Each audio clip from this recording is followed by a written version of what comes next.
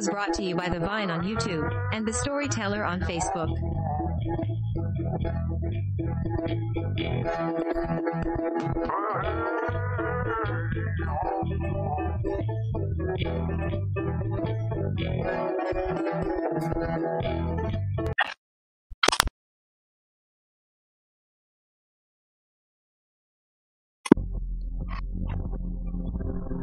Recovery by Roger Hansen. Chapter 3.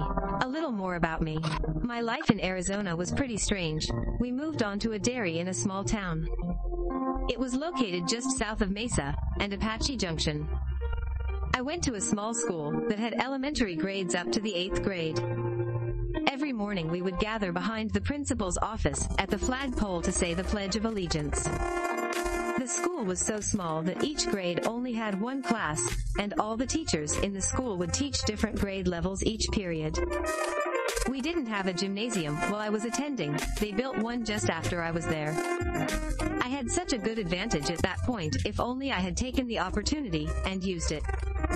All I ever saw was desert, cotton fields, and mountains in all directions. I can remember the school bus every morning driving out to the Indian reservation, picking a few of the students up for school. The bus stopped at the end of a dirt road and waited for them to walk up to the main road. The bus driver wasn't permitted to go down the dirt road, so the students had to walk for about a half mile to catch the bus. The rides to school were amazing in the spring. Pollen from the cactus would float up into the air in the morning hours, just as the sun came out, like cutting through an ocean with a knife. Every time I think of my friends walking on that dirt road in that small desert town, I think of those mornings on the bus. Two of those boys were brothers, and I can remember when I first moved to Arizona. They were two of my first friends, and I always seemed to like them. I'm not saying that things were peachy though. I did have a couple of kids that didn't like me, and they were big too. One boy was in the 8th grade, and his brother was in my grade, the 7th grade, and we didn't get along at all. I had a friend who was a tall, skinny Indian kid, who always seemed to have my back. One day the coach had us play football, and skinny Olmi was going to be the center. So there I was in front of the oldest brother of the two and terrified. I was sure he was going to plow me over, and it wouldn't have been a surprise if that was the actual plan. I wasn't popular with my classmates, but when my team went into a huddle, the quarterback had a plan. He told me, drop to your hands and knees the moment you hike the ball. Don't stay on your feet, just drop down onto the ground and stay there. I hiked the ball, dropped to my knees, and over me he went. The kid's knees buckled, and he almost went face first into the dirt. He was balanced enough to prevent that from happening, but it scared him. Everyone laughed, which embarrassed him, and his fear quickly turned to anger. We were fine for the last part of the day, but his anger was building, until the end of school. As I got onto the bus, he and his brother approached me, wanting to fight. The oldest brother wanted his younger brother to fight me, and when he put his hands on me, I pushed him back. That's when the fight started. We were on the bus within the aisles and swinging fists. The older brother saw that I had his brother on the floor, between my legs, while everyone was holding my arms while I was kicking him. He tried to come at me with a sucker punch, while I was pinned into a bus seat with my arms behind my back. My tall, skinny Indian friend punched him in the face and knocked him back. Finally, the bus driver made it back to the fight and separated us. I had to go out of the back door, and the two brothers were told to go out of the front door. My friend, who had punched the oldest brother, didn't get into trouble. They said that he was involved, but he got out of it. Earlier that year he had hurt his arm. It was broken, and in a cast. He just said, heck, I'm not involved in that. I have a cast on, and my arm's broke, and they believed him. The rest of us got into trouble, but I can't remember what we had to do for punishment. Even when we fought like cats and dogs in school, we were still involved with each other outside of the classrooms. When we weren't in school, it was a complete change from when we were in class. We somewhat got along when outside of class, but in school, we couldn't. I believe it was all about reputation and ego. Who was cool, who wasn't cool, and what would the girls think? Girls were always a problem for me and still are. One of those mysteries in my life that I could never really overcome. I have a severe fear of rejection, and no idea of where it came from. My Indian friend, who had my back in the school bus fight, had a sister that I liked, and she was friends with my oldest sister. I was too afraid to approach her, and I didn't have much luck at school dances because of my reputation. The girls didn't want much to do with me. I did like a few girls in the school, like this brunette girl who just moved into town, and was nice to me when she first started school. As time went by, and she hung out with the other girls more, like another red-headed girl, who I also liked, she stopped talking to me altogether. Eventually, both girls' parents met and married, a happy ending to that story, but I didn't dare approach either girl. I also had a crush on a blonde-headed girl, but wouldn't approach her, and it was like that for me for all of my childhood. I always went out with girls who were a guarantee, and never girls that I had to make an effort towards being with. There was something about the desert, the cactus, foothills, pollen in the morning, hard surfaces with pockets of sand to get stuck in.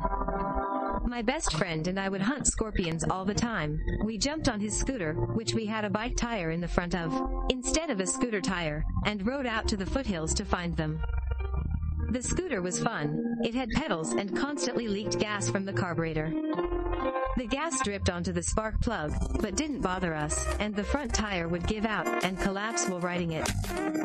We went face first into the dirt, then got off of the scooter, replaced the bike tire with a spare we had brought with us, tightened the crank which would come loose with a ratchet, and off to find scorpions we would go. When we got to the foothills on the reservation, we started checking under old mattresses, trash, and under rocks, where scorpions usually hid.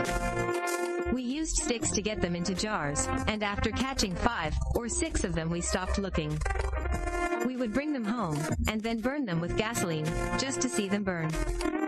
Looking back, I can see how little respect I ever had for even the desert. The irrigation canal next to where we lived was almost the size of the interstate, with a smooth surface of hard dirt on its sides.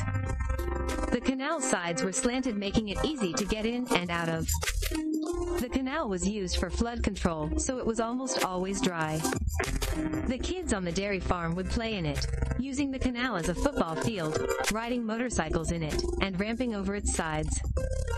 I can remember helping my friend rebuild an old motorcycle until he got a Honda 250. We rode all over creation on that motorcycle, ramping and riding as fast as we could.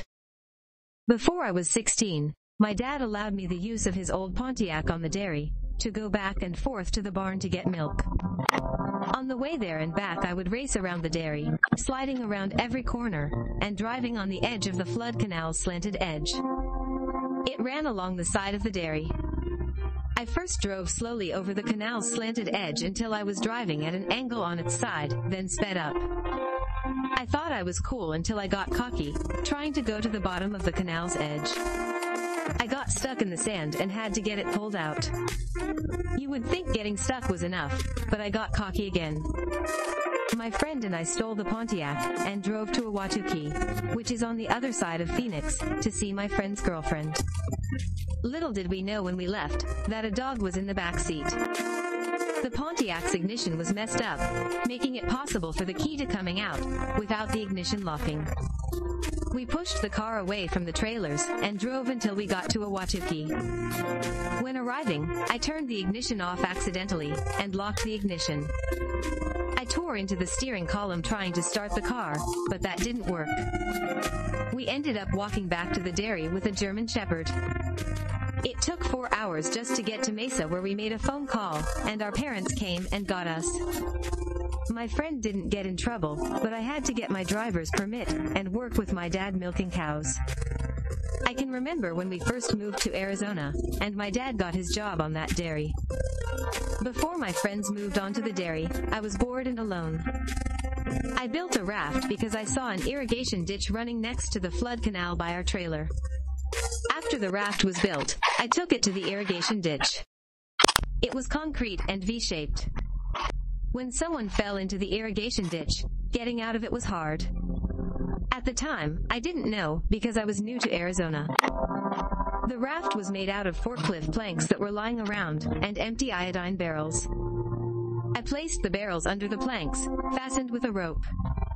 When I was finished, I dragged the raft to a bridge next to the ditch, and down onto the side of the irrigation canal. I used a rope connected to my self-made raft to slowly lower the raft into the water. Seeing the raft sitting on the water, everything seemed to be going all right, so I edged my leg out onto the raft. The raft began to move, causing me to slip, and the raft to move out from under me. I quickly found myself in the water. Like I said before, the canal was V-shaped and its surface was slick. The first thought in my head was I'm going to drown. My heartbeat pumped and adrenaline rushed as I thought to myself that I was going to die. I scratched the surface of the canal trying to climb, but couldn't. The surface was too slick and my hands were wet. I gathered my senses and found a crack running up the surface of the concrete. Slowly pulling myself out of the canal and onto the surface above.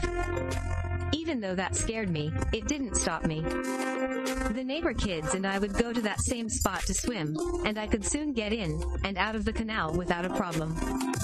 It became our swimming pool on really hot days. We heard of people drowning in the canals, but it didn't matter to us. We were always getting chased out of it. When we went to the reservation, we also climbed foothills. I can remember one foothill with slips and slopes when we first started. The hill had a trail, or at least it seemed like a trail, at first, but then disappeared when we got about 2/3 of the way up. When we got close to the top, the foothill turned into slippery rocks. When my friend and I first climbed that hill, I was afraid, but still climbed to the top. Slipping and sliding on loose rocks, and figuring out where the best place was to grab and maneuver to. When I got in trouble for stealing my dad's Pontiac, he made me milk cows as a punishment. I had to herd the cows into a holding pen, as an electric fence pushed them forward into the pit where we milked them. First, I sprayed the udders with a water hose and iodine. After spraying the udders with iodine, I used paper towels to wipe the iodine off and clean the tits.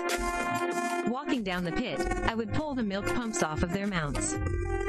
I would check each cow for bad milk by squeezing one of their nipples, looking for chunks in the milk. I would push a button and wait for a light on the milk pump to turn green afterward, then placing the suction cups of the milk pump on the cow's tits. I had to learn how to do this routine until it became a habit. Being the first time I had experienced milking cows in my life, it was exciting, but I eventually became bored with it. I listened to music while working, and it was always classic rock and roll. The electric fence bothered me, how it would touch the cow's back. My dad would always say that's nature, things are the way they are for a reason. My dad's boss put a basketball hoop in front of the barn, where everyone went to play. It was located right in front of the milk room, the room that holds the milk tank. There were many nights when all of the kids hung out in front of the barn playing basketball. Some of us knew how to play and some didn't, but we had fun. I had a friend who always wanted me to play. He was one of the Mexican kids, and couldn't speak English too well.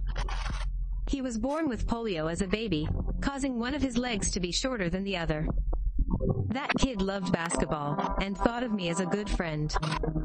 How people treated Mexicans in that area, and how I was treated. The lonely seemed to stick together, and he was a friend to me. My dad milked cows, and his dad was in charge of the hospital barn, the barn for the sick cows. Giving the cows the right amount of food, medicine, and vitamins in their diet. My friend's brother and I would steal the dairy's golf cart, used by my dad's boss and his employees to drive around the dairy. It only took the tab of a soda can to turn the ignition on, so we would wait until 10 o'clock at night and took it for joy rides. Like the car, we got it stuck a few times and damaged the top of the cart too. When we first moved on the dairy, I remembered how the boss's son had a crush on my sister. He would come over to visit for the whole first summer we lived there. I liked him, but soon he stopped coming over to hang out, and never really said why he stopped. He invited me and my friend to a desert party once, and we had fun. I ended up standing on the bonfire while getting drunk and riding the branch used for a bull ride. I talked to girls, and by the end of the night crawled through my sister's window to get into the trailer we were living in.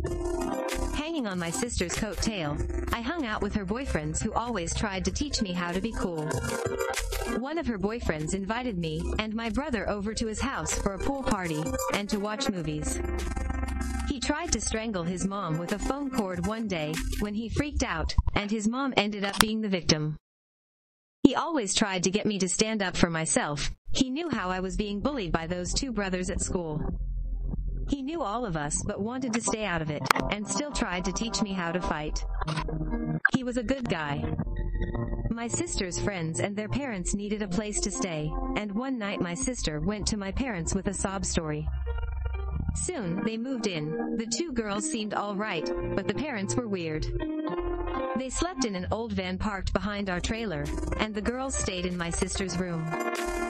My brother and I couldn't get along, so my little sister stayed in his room, and I stayed in the room with my older sister and her friends.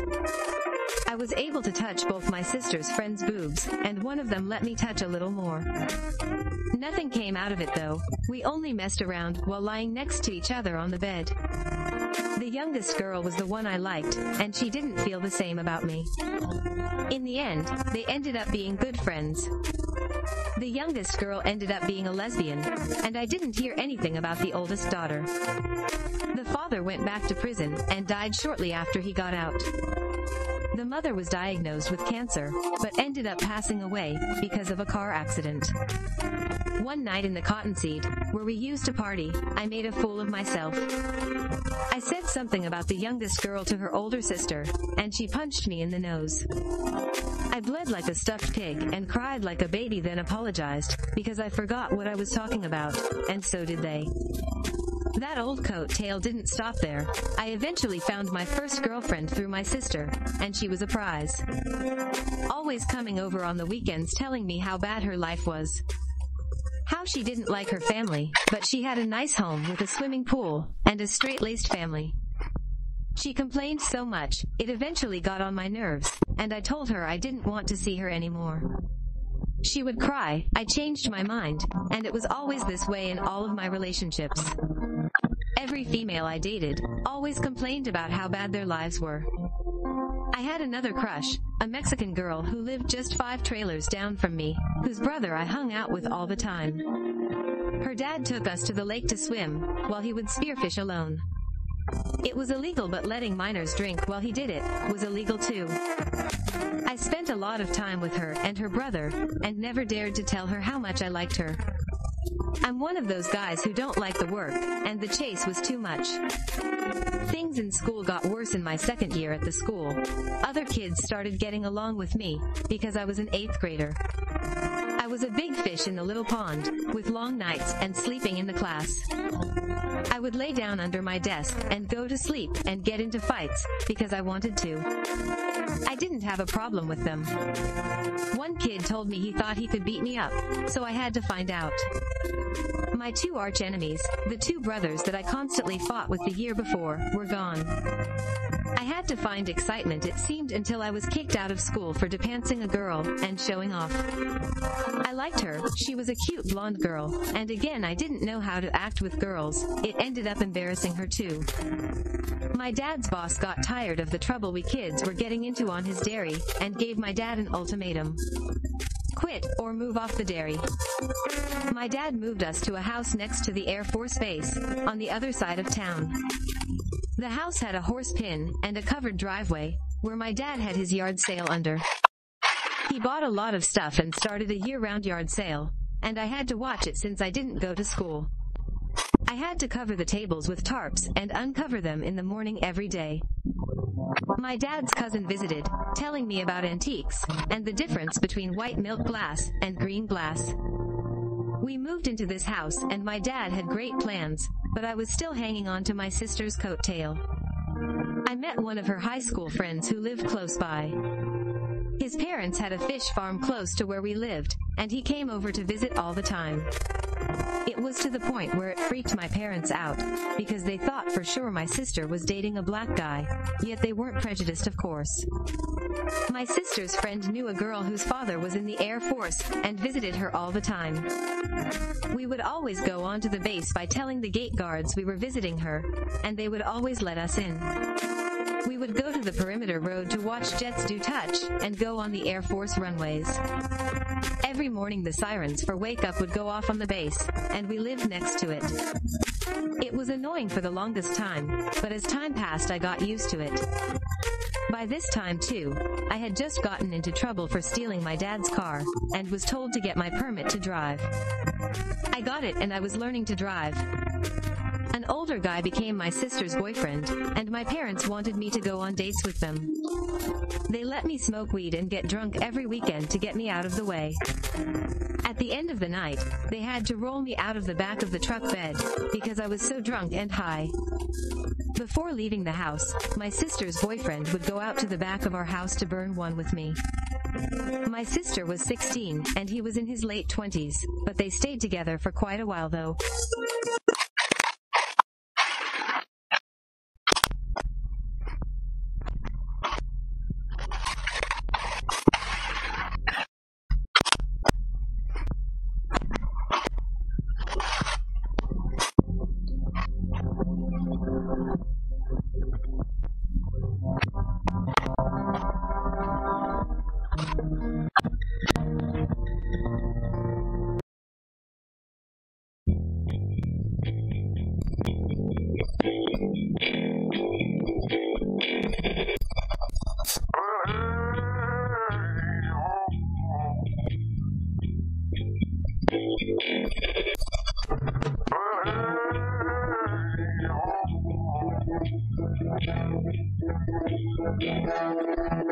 This was brought to you by The Vine on YouTube, and The Storyteller on Facebook. We thank you for your participation. If you enjoyed, please like, subscribe, share, make comments. We love feedback.